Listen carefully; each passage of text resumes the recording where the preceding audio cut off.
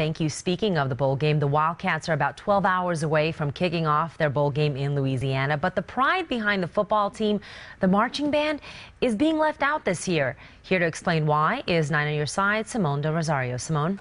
Well, Stella, money, logistics, and the peculiar bowl placement all play a factor in why the pride of Arizona will be absent for the first time in decades. But in an unusual twist, the band director says you'll only see in the music world. Wildcat fans will still get to sing along and jump around to Bear Down. Here's how.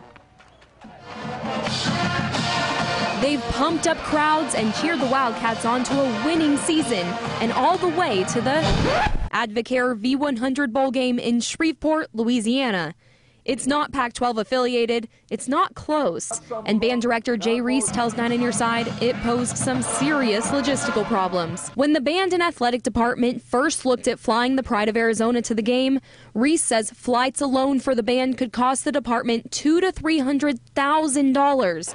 That did not include hotels or the cost of feeding 250 band members. Taking buses had its own challenges, like a 6-day trip more than 1,100 miles each way for a 2-day event. But even without the physical presence of the pride of Arizona, their spirit lives on.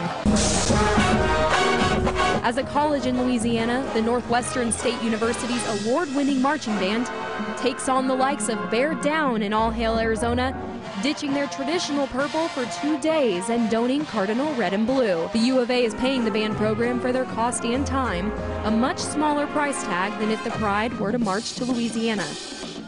Now, the band director tells me this is the first time since 1990 the Pride of Arizona will not cheer on the football team in a bowl game. That bowl game took place in Hawaii, go figure, and Arizona was shut out by Syracuse 28-0. Now, I'm sure the Wildcat fans, with the help of this substitute band, are hoping for a much different outcome tomorrow. Guy?